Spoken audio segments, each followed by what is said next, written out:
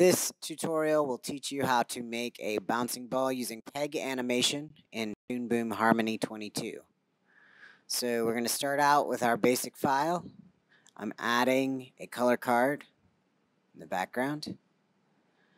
On my drawing layer, I'm going to use the circle tool, the ellipse tool, to draw a circle.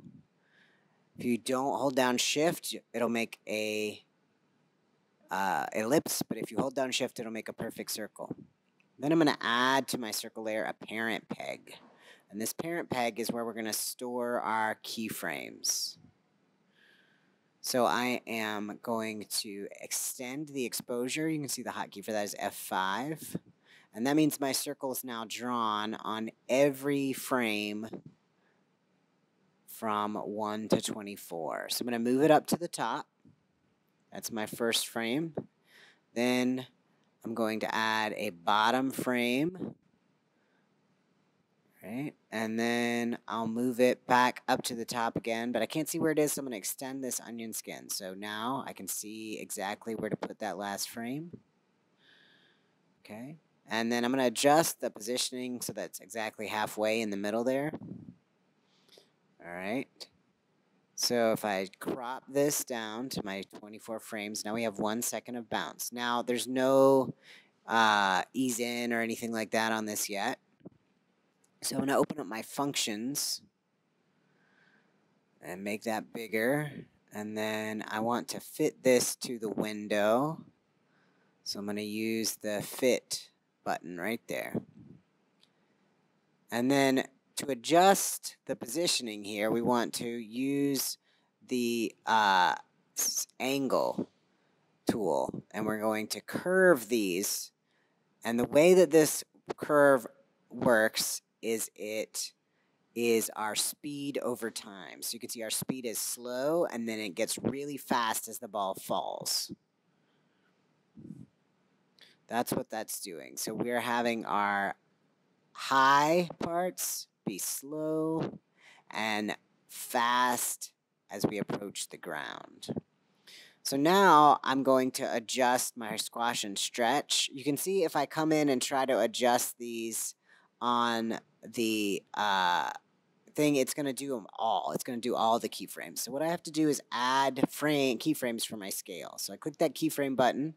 That's going to add keyframes for scale at those 3 center keyframes, and that's where I want to have keyframing on my scale.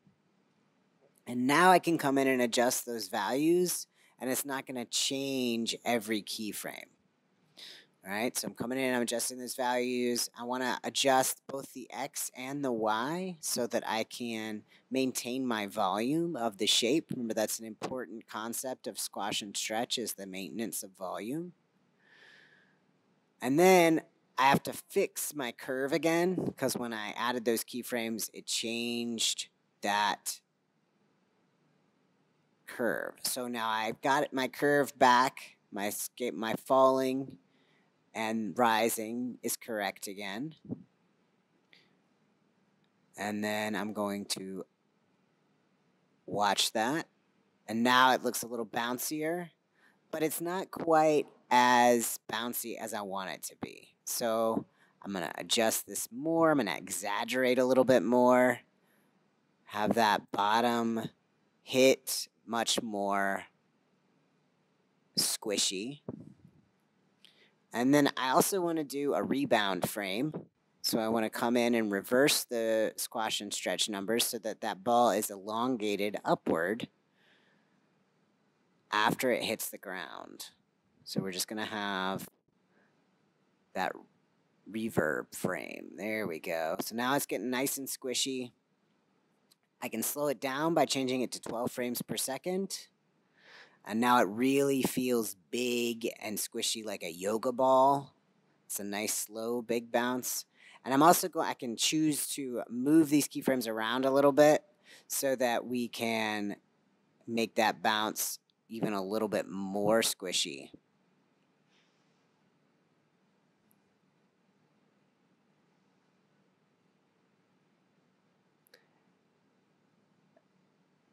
And then once I'm happy with those changes, once I've got it There we go. To that last little bit of bounce, I finally, once again, clean that curve up just a little bit more. Make sure that those numbers are exactly where I want them to be to get the fall right.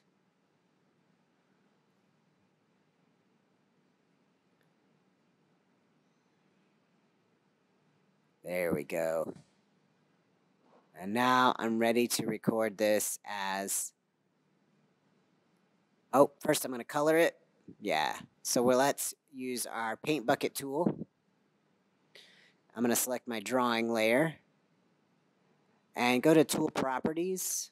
And I'm going to use this to color every single frame of this ball at one time. So if I then select apply to all frames, I'm going to make it blue and just click inside that circle. Boom, there it is. I have a blue ball on every frame.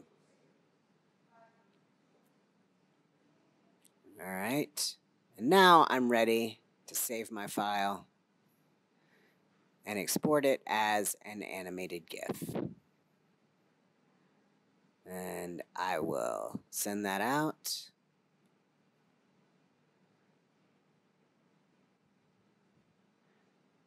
And it's done. And then we can watch it.